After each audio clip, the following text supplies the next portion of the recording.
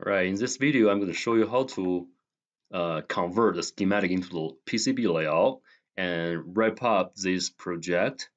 And in the meantime, I'm trying to add one more component to the PCB, which is a switch. So as you are looking at right now, this is a switch I just ordered from Amazon.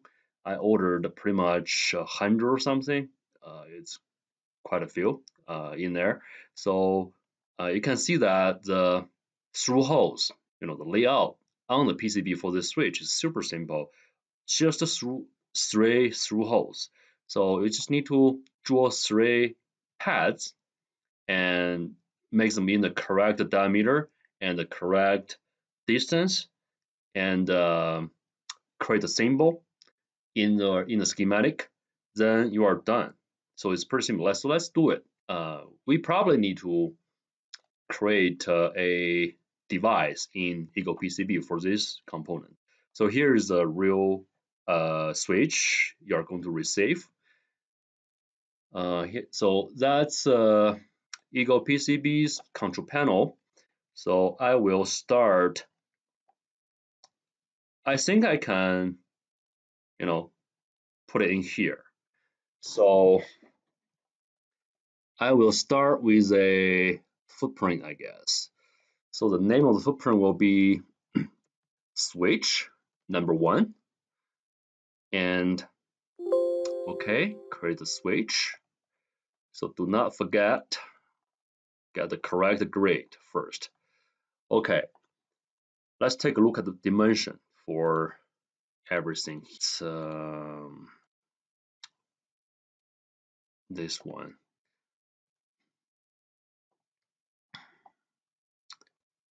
So the diameter is like 0.5 by 0.3. So I think it's fine to have a 0.5 by 0. A little bit larger, probably 0. Since the through holes are normally a circular shape, so you are not trying to create a rectangular shape. What about 0.7 by 0.7? Just give a little bit more room for the pin, so you can insert it into the through hole. So 0.7 by 0.7, and it's 2.5 in between the 3 through holes. Okay, let me write it down on the paper. 2.5 and 0.7. Okay, now go to here and draw a through hole. So the diameter should be, so the drill should be 0.7. It's pretty close. And the square shape or round shape, I don't think that matters actually. Let's just use a square. I think default shape is fine. But I'm wondering if this is a top matter or not. So because the color looks weird, it's like it's green. So let's check really quick. Go to layers, and if I turn off top, turn off bottom. Oh, so pads. So that's pads. So which means it's actually on both sides, on the top and bottom, on both sides. Okay, never mind. So it's not affecting anything. All right, so that's the first one. And the second one, you are expecting that one to be located at somewhere, which should be, because the distance between the each through hole should be 2.5 millimeter. So let's use 2.5. And the third one should be 7.5. Okay, wait, 2.5, 2. Oh, 5. Sorry, it should be 5. That's pretty much everything. And I think we need to draw a silk screen so we know that location should be the switch. So the silk screen, so let's take a look first at the layout of the switch. So what's the size for that? So I think it looks like 8.5 by 3.5. So let's do 9 by 4. What about that? 9 by 4. I'm gonna draw is I will start from here So it should be 9 in this direction. So you can look at here, right? So 9, no worries, I'm gonna move it later. So here it should be 4.5. Is that 4.4? I think it should be 4. 4 and 9. Okay. All right. So now it's done. And move it. Sorry. Move it. You just select every edge at the same time. Okay. And move. Okay. I think this looks pretty good. All right. I'll do this. Save. So now do not forget name. And this should be at tname. Tname should be on the top, I think. Tname is here. And t value as well. Right click, properties, change it to value, and do t value. Okay. So that's the layout view. Save it and come back. Go to others. So that's the layout of the switch. And so now let's do a symbol for the switch. So I think let's take a look at if there's anything we can borrow from SparkFun library.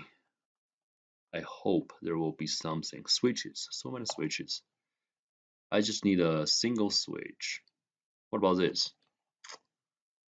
It only has 2 terminals. I don't think it is correct. I need a 3-terminal switch. What about this?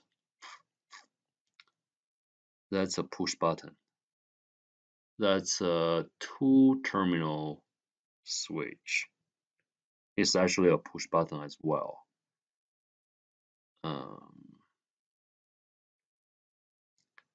Triple throw.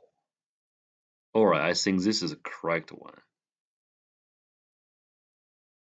Okay, switch POL. Let's remember this one. Yeah, probably this one is the right one. Yeah, let's use this one. Toggle. Great. I'm going to use this one and I will save it. Okay, now close and come back to this library. You'll see toggle is here. So I'm going to directly make the connection. So you need to create the device first, right? So this should be a switch _1. Create it.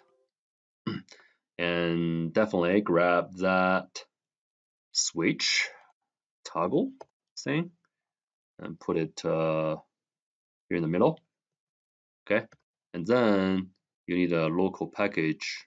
I'll grab the switch _1 and let's make the connections.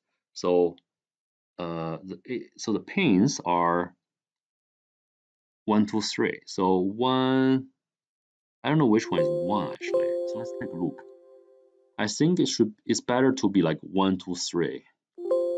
Probably it's more user friendly. I don't know if I can see it. I couldn't see it. Can I? No, I cannot. I have to go back to the control panel and go to the library. Maybe let's save it first. Let's save it first and come back to here and check out the name. So this is P. This is S. This is O. So SPO. Okay, SPO. Okay, which is all right. Let's come back and do this. Yeah, it's been added, I believe. So right here, we just need to make the connections. So SPO, I think SPO, S with 1, let's connect, and P with 2, connect, O with 3. and then OK and save. I think this is ready to use now. So let's go back to the schematic and grab it. So you want to locate that switch over here. So now after you plug into the power, you still have a secondary switch to turn on, turn off the entire power system. So it's not like you plug in, power it's powered up, which is a little bit not super user friendly. So let's delete all these little things. Okay, and I will find the switch over here. This.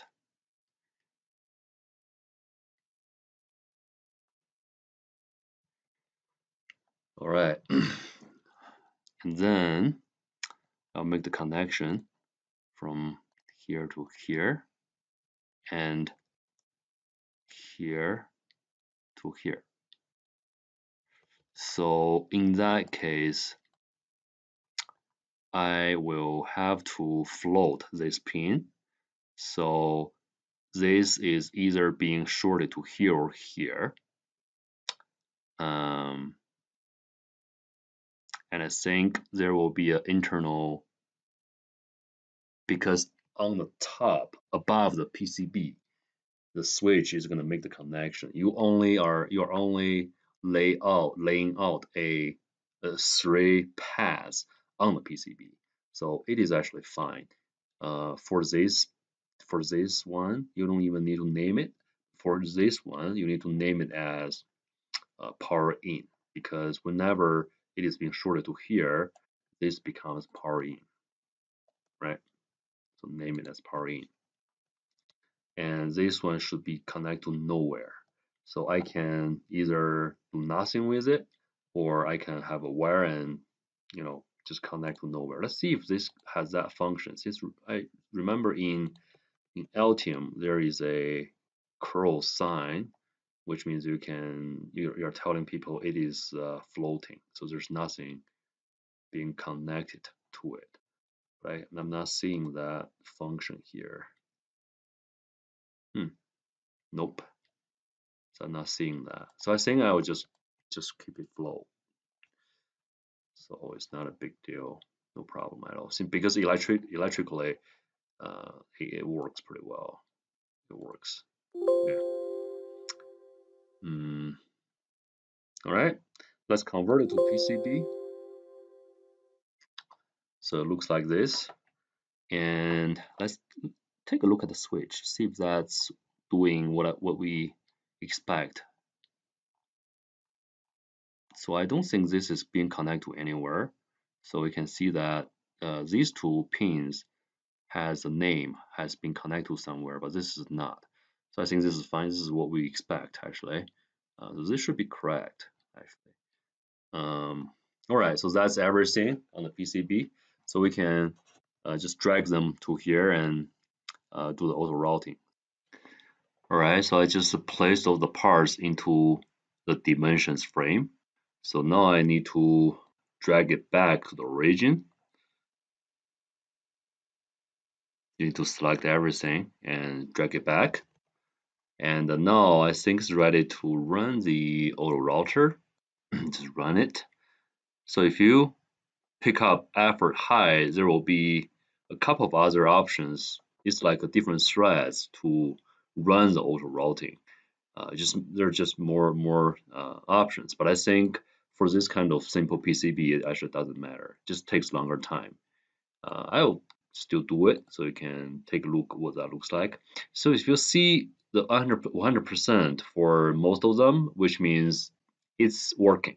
Okay, if you are seeing like 90 something percent, pretty much it's gonna fail later on. So don't need to waste too much time on that. You just need to end the job and rip up all the traces and do it again. Just trying to figure out the problems. I think this will work pretty easily, not a problem at all. So after that, I think I will wait until everything is done. I think it's done. It's just 100% everywhere. So I'll end the job and I will do the reds next. Okay. So you need a polygon, and the polygon should be on the top. So run the top copper first. This is pretty important, because this is a power module and you do need copper everywhere to dissipate the heat. Okay, so do not ignore. Just zoom in first at the very first place. Let's do it again. So I'm going to zoom into here and snap to the gray. Okay, and go to here, same thing, and here, here, here. So you just need to put a GND there, and then you can pour. So rest nest is here. Do it. So we got a top copper poured. And now let's do the bottom. So I'm going to draw the bottom polygon. And so still want to zoom in. All right.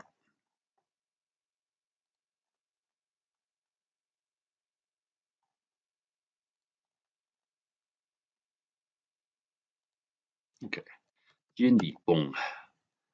And rest nest. Okay. Look at top and bottom. So 2 layers. So I think it's done. You can. So I'm gonna create a Gerber file from this, because the CAN processor, and it should be the Gerber. Everything looks fine. Just need to process the job and save everything to the desktop. Okay, so it's done, and so need to go to the website to check everything, see if it is right. So remember what's the name of the web page? I think it's called PCBway or something. Let's take a look. All right, PCB viewer. So go back here, double click, and find out everything. So normally I will copy the drill file into the Gerber file here, and I'll make a zip folder from everything. And I'm going to upload a zip file to the PCBway webpage and also PCBway as well. So here's a website. So I will drag it and drop to here. And load file. So the main thing you want to take a look. So the main things actually, a couple of other things you want to take a look. So the copper, and you couldn't see anything because it's like poured everywhere. It's hard to see the details, but I think that's fine. Let's just uncheck it. So the main part, so here's the top metal. So you can see these ground plates are grounded properly, since you can see all the connections are made to the poured copper. Okay, so that should be fine. And then I want to take a look at the T-stop, see if I can see the solder mask. So here's a solder mask at top, right? So you can see that this part is covered, so which means it's going to be a bare copper in the future. So this is a success. So compared to the first tutorial, you do need this part to be exposed so you can solder something to it. Okay, so you can see all these metal pads are applied a solder mask, stop.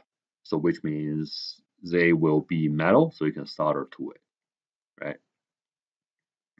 And silk screen, take a look, see if you have all the labels you need. The silk screen is here. Right? So my concerns are all these inputs and outputs, because the user probably have to take a look at all these pins so they know which one is which, right?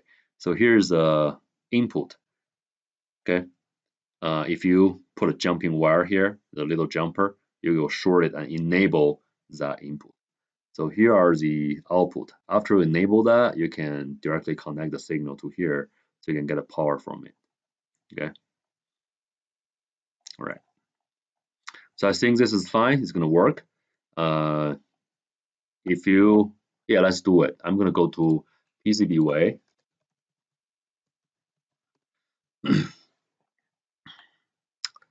And since I have a account with it, so I'm going to directly log in. And I will directly start a quote online. And so you don't have to change too many options. There are single pieces and the dimension difference than just one. And you do need to measure your PCB really briefly. It doesn't have to be super accurate. You need to measure it so you can give the data to the quote. It can give you some approximation for the cost. So this is somewhere around 65, right? 65 by what?